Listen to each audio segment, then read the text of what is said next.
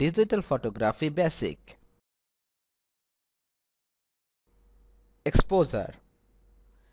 You will likely begin to notice light and exposure in your images and those you see around you, in advertising, magazines, online and in movies. This is great. Take notice of what you like and don't like in the images. Notice the feeling the artist conveys in the image by manipulating lighting and exposure. Aperture. Aperture as a tool for creative expression in photography. Manipulating depth of field through the aperture setting is a favorite creative control for many photographers.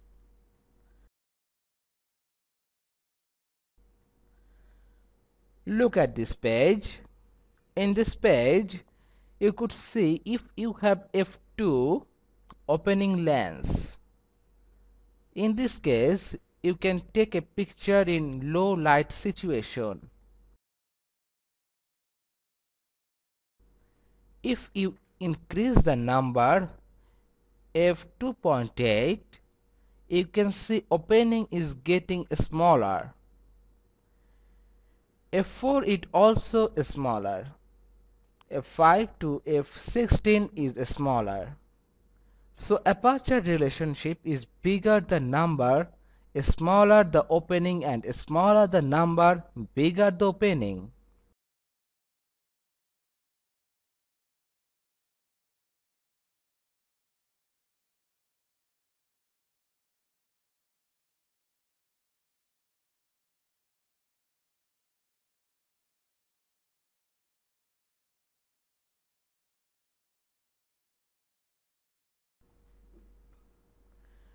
Alright guys, here your camera.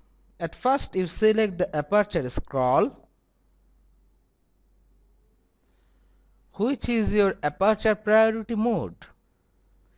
A is the aperture priority mode. You can also do manual, which is easy to take a picture. But you need to know how shutter speed work and how ISO work.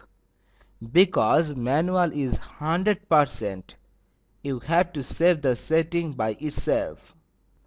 The aperture is semi-automatic. Look at this page.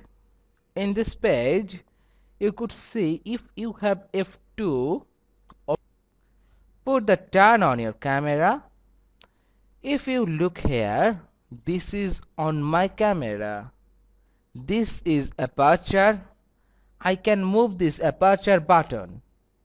So here are you see clearly as an aperture number, and that is the f number I will talking about.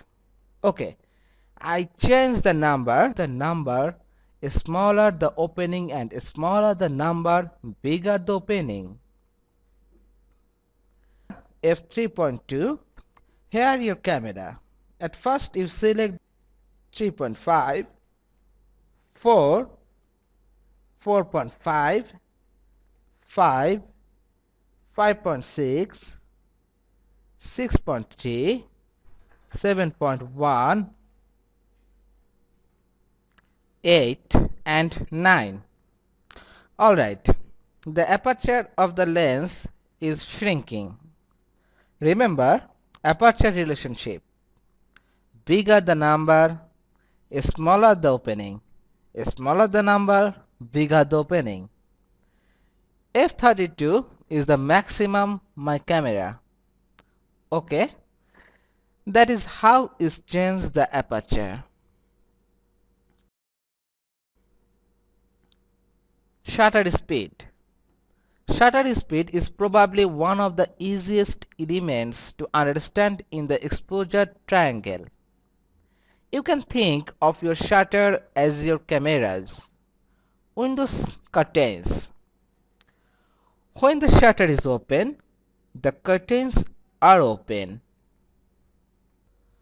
the curtains are open and light is reaching the sensor.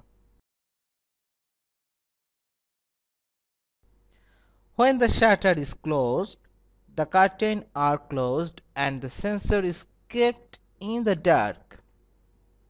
To get enough light to the sensor to capture an image, you adjust the length of time the shutter is open. The longer the shutter is open, the more light reaches the sensor.